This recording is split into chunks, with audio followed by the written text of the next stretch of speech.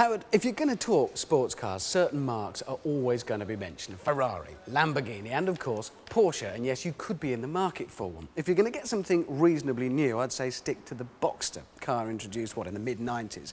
When it first arrived, it had a 2.5-litre engine. That grew to 2.7 and then to 3.2. For your budget, we're looking at 2.5. It is the entry level, but you'll have a massive choice because they start from as little as 13 grand for an import. I say entry level, it's not bad news. 2.5-litre, flat six, mounted just behind your ear holes. It's every bit a Porsche engine. It'll sound glorious. Don't forget as well that the Boxster was designed from the start as a drop top like this, so it's absolutely rigid. There'll be no nasty scuttle shake where the lid's been taken off.